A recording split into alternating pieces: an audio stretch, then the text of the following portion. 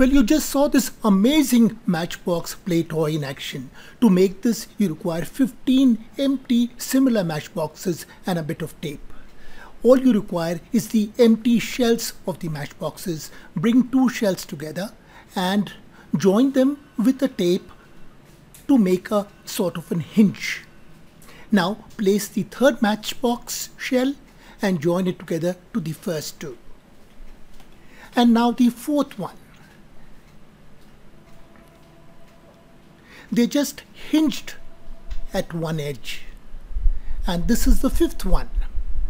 In this manner, you join about 15 matchbox shells. And if you can bend them into a shape of a circle. Now hold the N2 matchboxes and move them up and down to make this beautiful clapping noise. This is a toy which the poorest child on earth can make.